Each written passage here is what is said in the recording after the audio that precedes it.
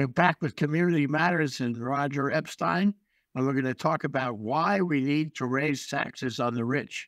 And notice that need is got a capital N. Welcome to the show, Roger. Nice to be here, Jay. It's always a great pleasure to discuss these things with you. Well, let's talk about the Tax Reform Act. That's what a capital R. Of 2017, the one that Trump did without hearings, back in very few weeks after he was inaugurated. What did that provide, and what is the problem? And is that problem finished now? Well, the biggest piece that hurt the country in terms of revenue was to reduce the tax rates on corporations. And it was the largest tax reduction in the history of tax reform, tax laws. And it raised the debt, the national debt, by something like almost $4 trillion. $1 trillion is so much money you can't even fathom it. If you took $1,000 bills and you stacked them up so it was $1 million, be 1 foot high. If it was $1 billion, be high as a 100-story building. If it was $1 trillion, you'd have $1,000 bills packed up 1,000 100-story buildings. Oh my goodness!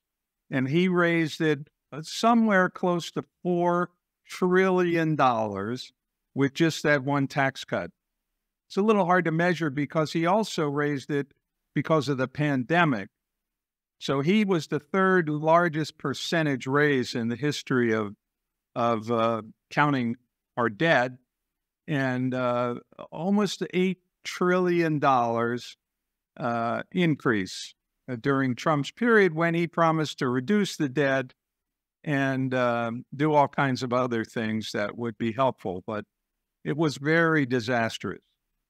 It's ironic that now the Republicans, that's the same party, theoretically, is saying, that we're spending too much money and that we should stop spending money and reduce the size of government. I can't wrap my mind around that. So first, you reduce taxes, and then you reduce government, and all the while you're increasing government spending, so you don't have enough money because you have reduced taxes. But you tell the Democrats they're spending too much money, even though you spent too much money. Anyway, so it boggles the mind. The theory had been the only way to force a reduction in spending was to eliminate, reduce revenue, sort of starve the beast. That was the concept. But unfortunately for Trump, he reduced all the revenue, but he didn't reduce any of the spending significantly. And so we end up with what we've had in the past with this same theory from Republicans, additional debt. When Reagan took office, the national debt was under $1 trillion. Now it's somewhere in the range of $33 trillion. But that was the beginning. I used to say Reagan took us from a creditor nation to a debtor nation, but that may be, we may have been a little underwater coming into his regime, but he dramatically reduced taxes. So the theory was, one of the theories, the one I just told you, that you starve the beast. The other theory is that if you cut taxes enough, you will stimulate government, business enough, so you'll have additional revenues. So you cut your rate, but that increases the number of transactions and business that's stimulated. So you actually get more money, even though you're paying at a lower rate, because you've got so much more income. So we have to talk about the detail of that 2017 act, because my recollection is that the rich guys got a big cut, and the middle class got a smaller cut, and then the middle class cut was slated to go away but the rich guys cut stayed. Tell me if I'm right or wrong. Well, we actually got a huge reduction in the small guy. There were a lot of people who are now off the income tax records.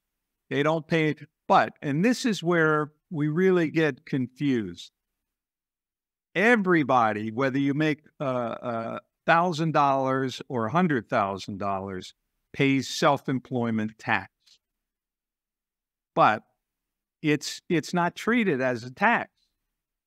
So let's say I make $20,000 a year. I don't pay any income tax, but I got to pay like maybe $1,500 of employment tax, but it doesn't count as a tax.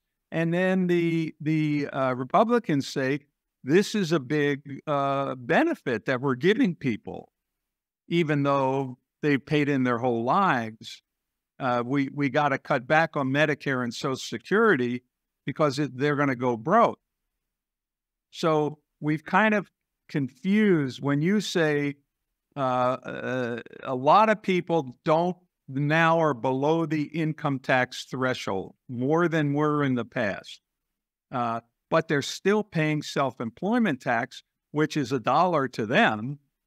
And we are, because interest rates have been so low historically, and actually still are low, even though we're complaining about how high they are. Historically, they're fairly low, and so money doesn't earn enough. So when you put this money into the Social Security fund, it's not earning enough to grow enough for people's. It's like the pension funds. You know, this is a big problem for our country. And another reason why we have to raise taxes is because people's pension plans got cut out. We've talked about this before, Jay, but somewhere in the 90s, 2000, all the big companies, their formulas were, if I put in $100 today, it's going to be worth $250, and I can pay out a percentage of somebody's salary when they retire.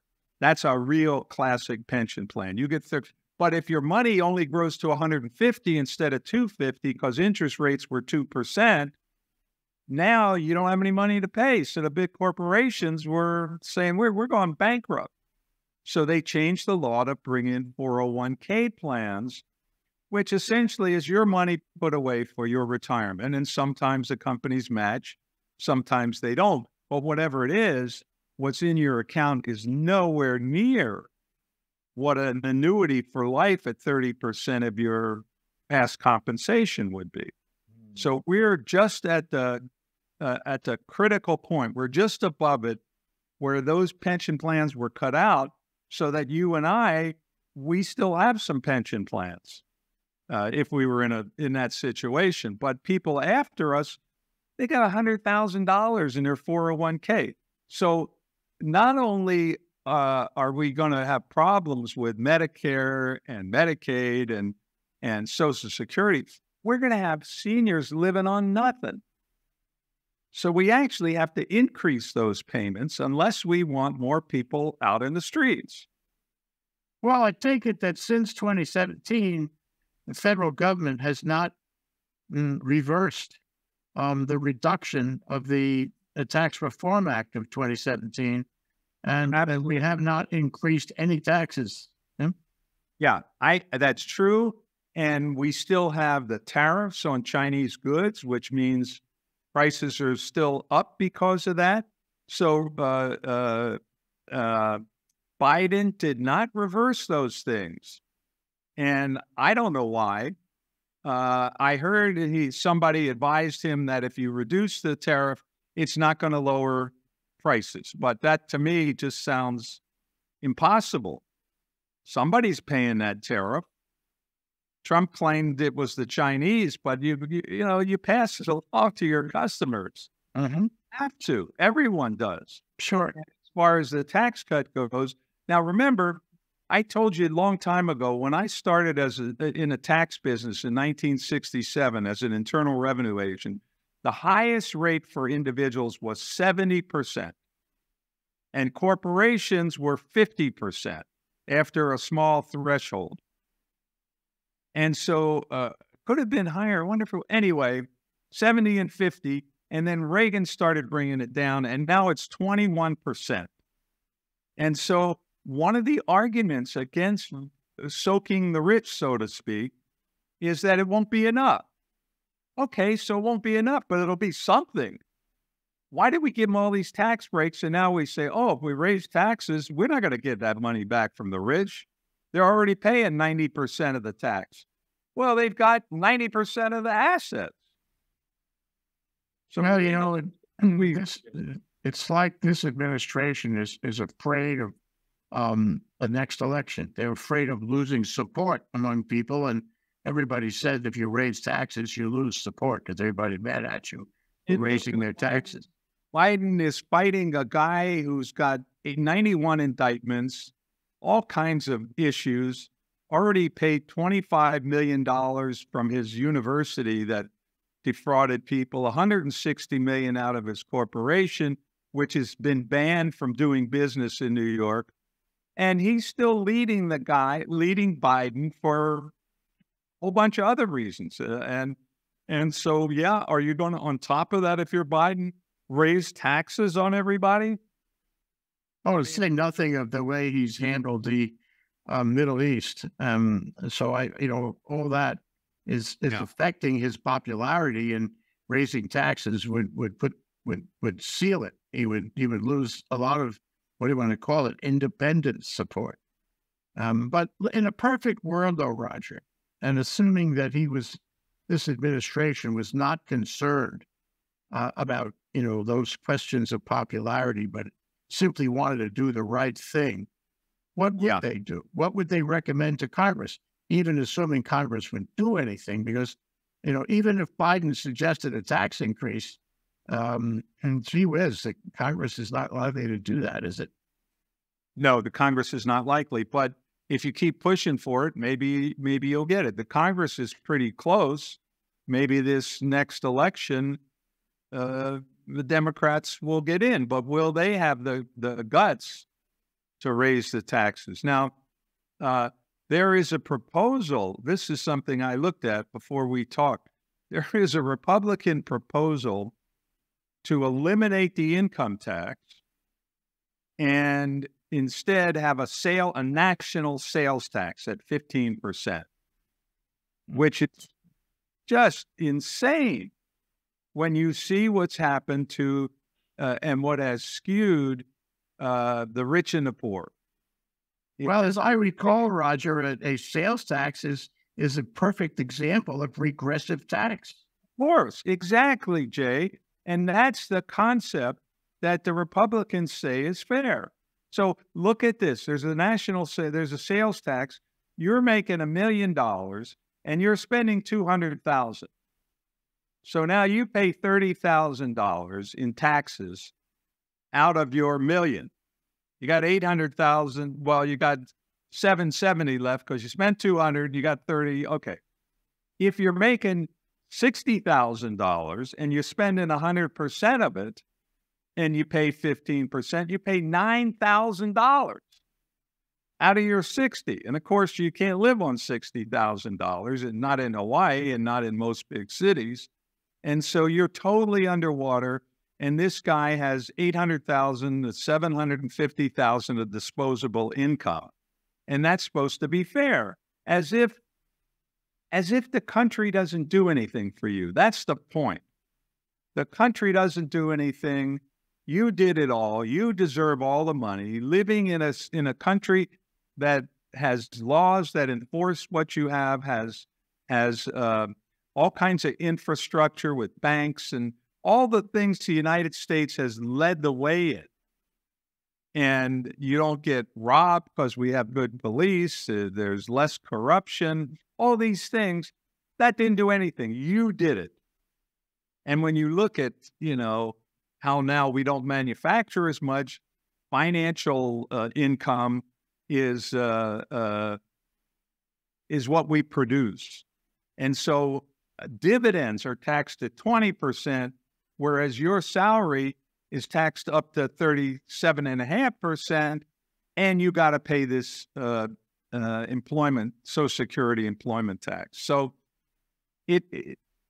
who is honestly looking at these numbers and saying, we just went nuts in the last 50 years, 60 years, and I mean, 70s and 80s, we really got going.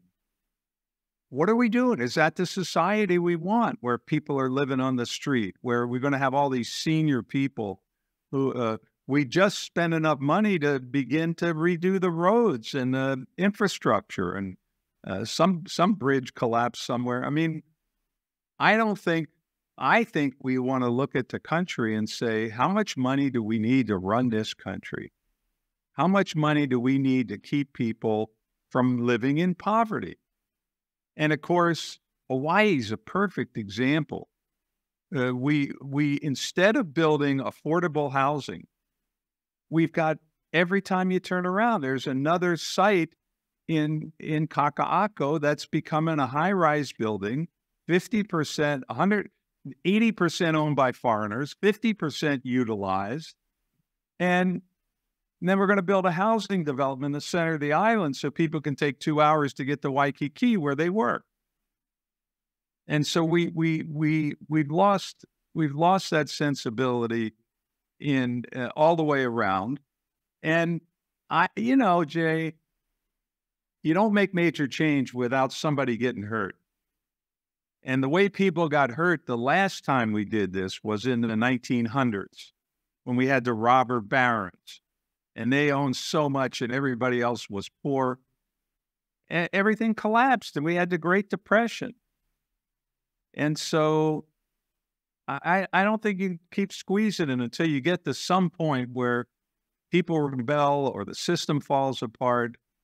But I expect with the elimination of the traditional pension plan now catching up with us. Didn't catch up with us because a lot of people were grandfathered in. But now those people who were starting or in the middle somewhere when the whole system changed, now they're stuck and they're beginning to retire. They're not going to have enough money to live on. So one thing you mentioned that troubles me, that maybe enlightens me, is that we have this huge homeless problem. Yeah, and the homeless problem is a function of the availability of homes, and the price of homes. And I think you suggest, and I totally agree, that if we had a tax structure that cared more about the social safety net, that these people would not be homeless. It's a huge problem, and one solution would be to, make the tax structure more egalitarian. Am I right? Oh, sure. Oh, definitely. Or other things we could do. So you build a high rise down in Waikiki that nobody will either rent out or use for themselves because it's just a vacation that they spend 2 weeks or a month there. Quadruple their real property taxes, and let's pay for something else. I mean, we have an opportunity now because of COVID to revitalize downtown Honolulu, turn it into an affordable housing, homeless section. We could do that. We could tax just the foreigners on their real estate and many other solutions. But it's hard to tax more people. And it's also hard, Jay, to come up with solutions that actually work. And there are cities, many cities around the country are left with all these commercial and office properties, and that's exactly what they're trying to do. But you've got to have thoughtful people in the legislature. You've got to have consultants here who understand our society. You can't just bring in people from New York or Los Angeles. They don't have the same mentality. And so we got to trust ourselves to do something. And somebody needs a holistic, comprehensive plan. Well, one thing about reforming the tax structure, I mean, and providing a social safety net, and returning to a time where the government cared about people, requires greater taxes. But, I guess the problem I see is that if you want to tax the rich or tax people in general, that is a political issue. And the public doesn't understand what you are saying, what we are saying. And the public would oppose it. The public would oppose any candidate who called for greater taxes. And right now, let's assume for a moment, just for this discussion, that Trump is running on one side and Joe Biden is on the other side. Neither one of them will include a platform point to raise taxes. Neither one of them.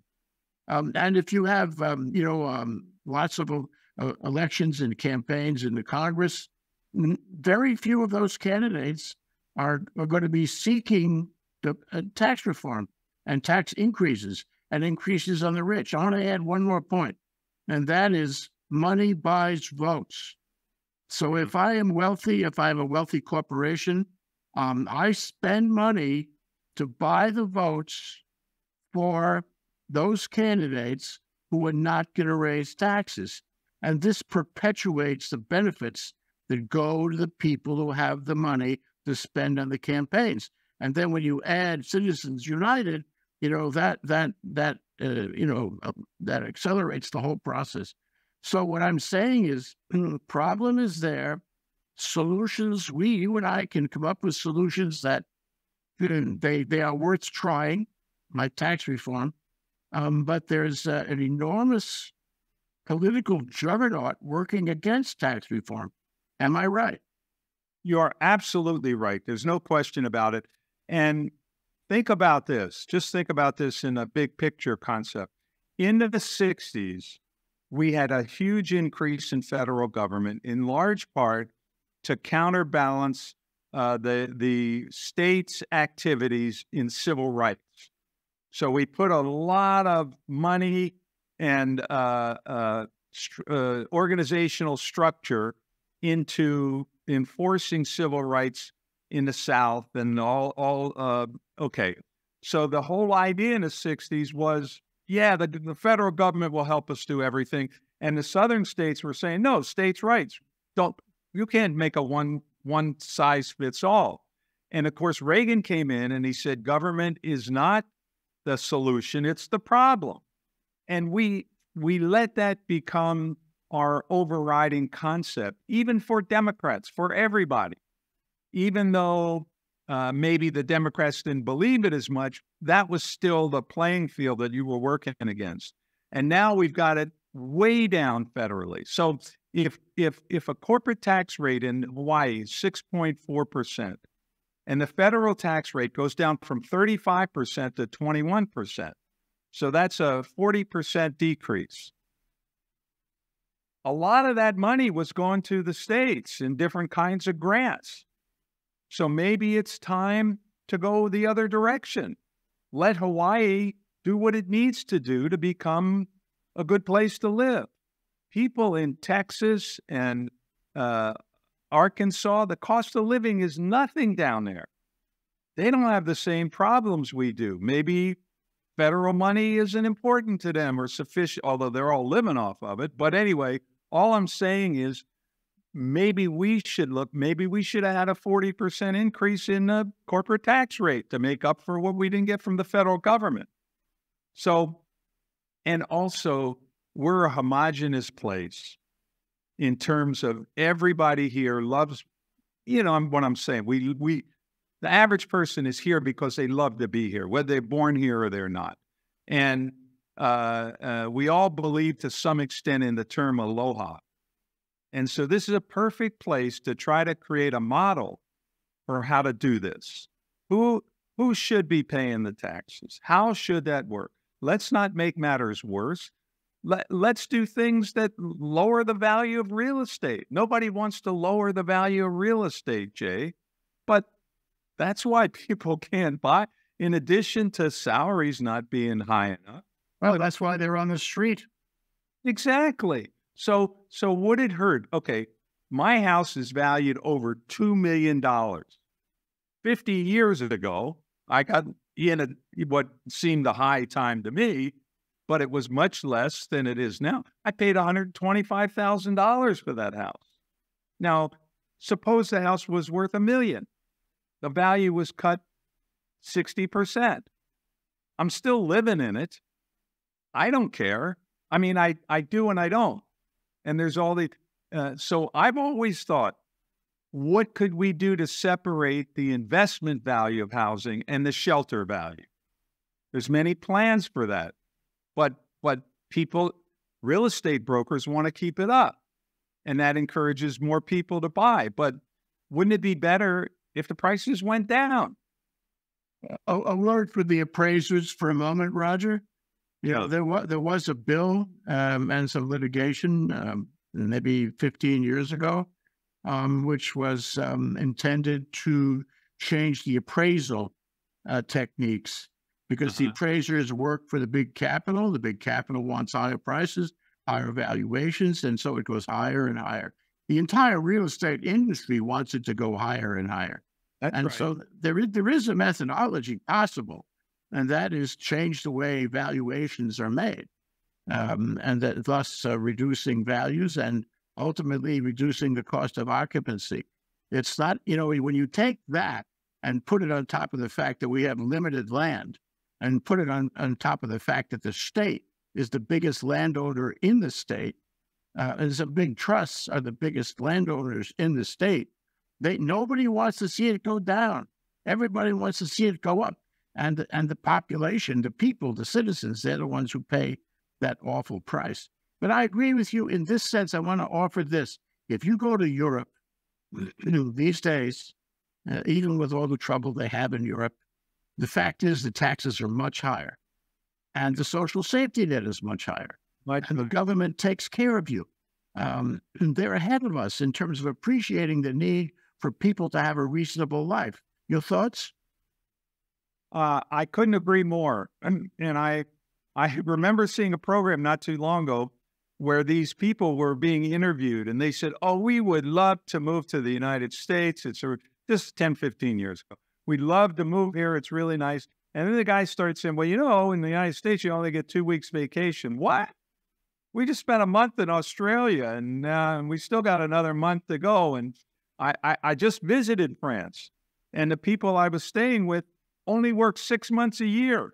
In fact, the daughter's a lawyer, and she stopped practicing law because she in the UK and in the United States she had to work a whole 12 months. But think about it, yeah. And so, Jay, I think things have to get so bad before they evolve. And who's ready to give up their own values? Who's ready to let their house go down? I'm happy to see the other guy's house go down, but you mean mine's going to go down? And so these things are difficult to implement. But you and I know, because we're kupuna. We don't have to say, what are we going to do when we grow up? But we're seeing our kids and our grandchildren not be able to afford houses, and we're seeing more people on the streets. And do we have the guts? Do we have the political will to change and say, I'll give you one more example. I was in Bhutan in 2019. Bhutan is surrounded by India and China. And as the king there's only 750,000 people, and they're all the same religion. But the king saw that they were getting into this capitalism and becoming the first world instead of third world, traveled all over the world. And he said what he saw was people with a lot of money who were unhappy. And he said, we don't want to be that way.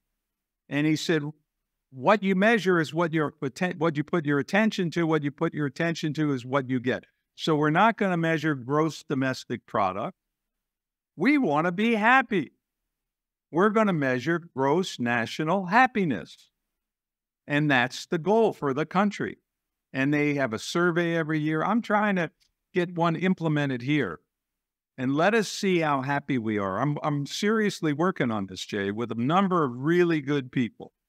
And happiness has become a byword. Yale University did a course in happiness. It was the most heavily attended course in their history, and they put it online. I did an online course. They have a regular webinar, and now Harvard has a program on happiness and Stanford. So I feel like we're getting to a point where things are so lousy, maybe we're ready for a meaningful change. The word aloha can mean love, can mean community, can mean working together so that we all have a good life. Why not? But it's going to take a huge change, not a tweak of what we have. We've got to change our mentality, maybe in a way that the Bhutanese did, to say, we want to live in a place where people live aloha. Walter Dodds tried to make that a statement years ago as the head of the First Hawaiian Bank. But I think it's possible we could do it. Can we do it next week, next year? Could our grandchildren put it into place if we start the process now? Maybe that's a more realistic concept. But I do think we've reached the pinnacle of our current society. Whether, I think it's misplaced capitalism. I don't think it's capitalism. Capitalism was set up so that if the butcher made us some extra money, he could invest in the baker to create a bakery so the community would have two facilities instead of one. But instead, it's become, how much money can I make? I'm doing it all myself. How much can I keep? And the heck with everybody else. And I don't mean that people are generous, people are loving, but there's a limit. And greed has become a really problematic thing. It's every religion tells you not to be greedy. Do unto others as you would have. When do we start believing our traditions and really implement them? And we don't have to do it in a religious way. Now, there's always been a tension in this country back to slavery and the Civil War. That whole notion of it's mine, including my slaves, and don't take it away from me. And let me control this at the state and local level, so that the federal government doesn't come around and take my things away from me. I don't want to participate in the social safety net. I don't want to help anybody. I just want to hold on to what's mine. Right. That tension has existed, and right now I think we're on an upswing of that as well. As Reaganomics come modern. But my concern is, how do you change that? So if I give you people who appreciate the social safety net, who realize that if the people on the street are homeless, if there is crime and corruption, that affects the guy in the penthouse because the quality of his community has deteriorated. And he is at greater risk of unpleasantness because the community has deteriorated. So it's in his interest to have a good, solid, hopeful, happy community right there on the ground. And people have homes. They're not in blue tents, and they're not starving, and their children are healthy and all that. As long as he doesn't have to pay for it.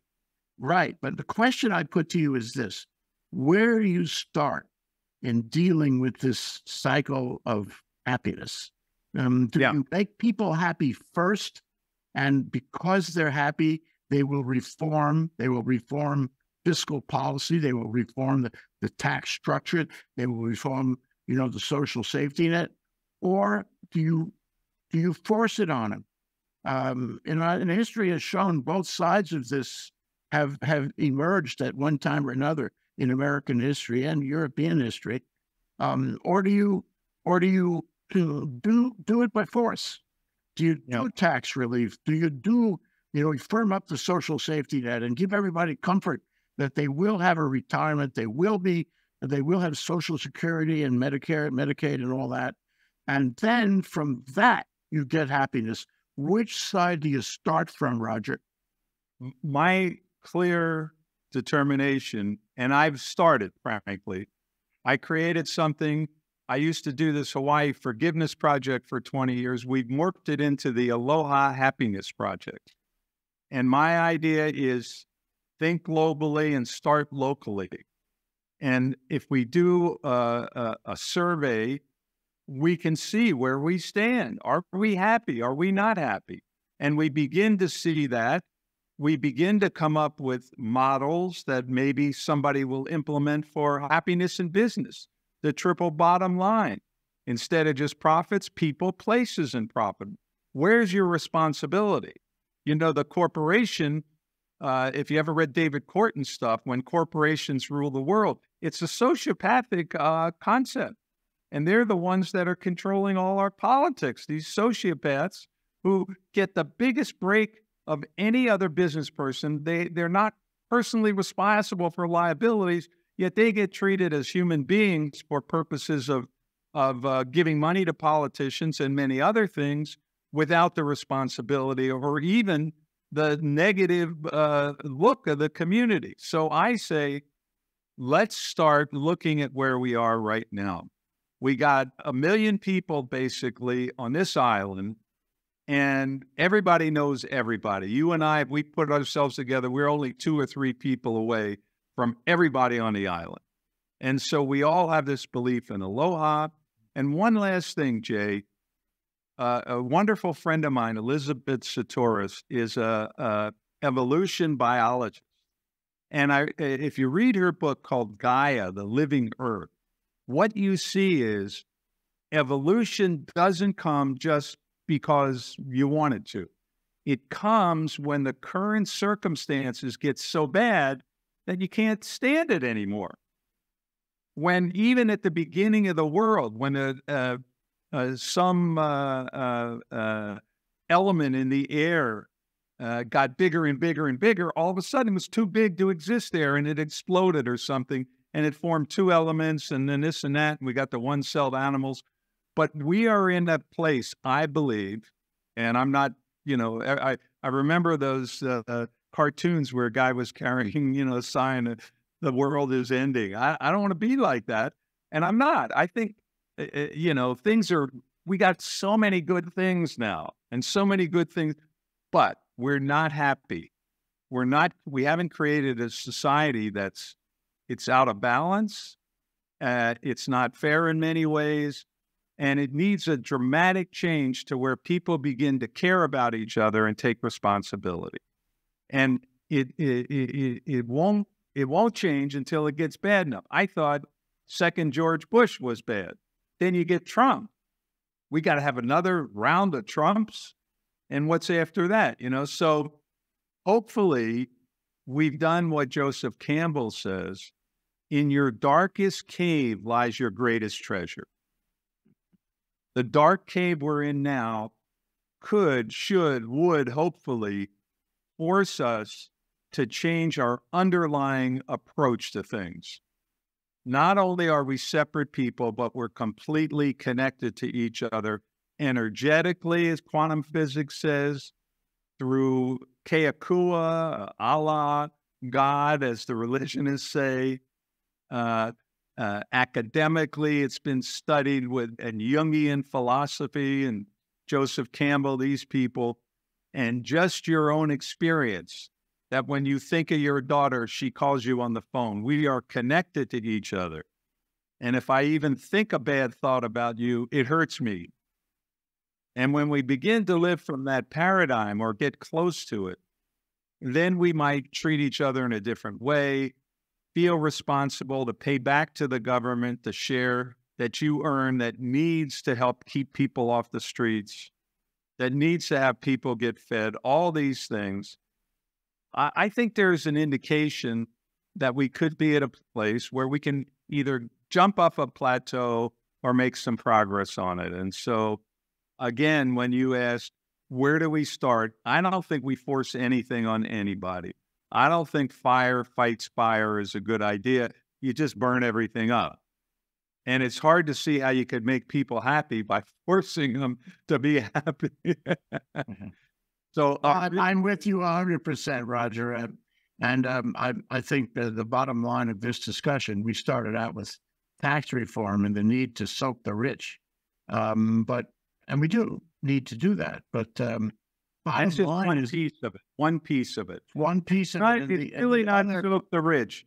It's get the rich back to where they were before so that we have at least a shot at having enough money to pay for what we got. Right. It's a reimagining of large societal structures, and we have got to all, cooperate and collaborate in that reimagining. I think there's one basic element that you have covered, and that is caring. It's biblical. This is a moral discussion, really. Caring about your neighbor, caring about your friend, caring about your brother. And I think, we have to come back to that because the way to better humanity is to care. And I think the world would be better off. I'm sure you will agree. The other thing I want to add here at the end of our show is that, yes, of course, that's the sine curve of humanity. Before we get better, we'll get a little worse maybe. But getting worse is painful. It is painful for the individuals involved. And as you said in this discussion, we have to be prepared for that pain. We have to be prepared to make sacrifices that will benefit others, perhaps more than they benefit us. Anyway, thank you, Roger, for a great discussion as always. Thank you, Jay. And as Campbell said, in your darkest cave lies your greatest treasure. When you're in that dark cave, it's painful and it's scary as hell. And I want to leave this conversation with the thought about a project that we're doing, the Aloha Happiness Project, getting a lot of people involved, try to make Hawaii a model for living from the caring you're talking about, because I think in our hearts, most of the people here really believe that, and that it's a possibility and one that we should work towards. Thank you, Roger Epstein, an attorney, a philosopher, a moral man for many, many years of his life. Thank you so much. Thank you, Jay. Really appreciate that. And I appreciate you and ThinkTech. Aloha. Aloha.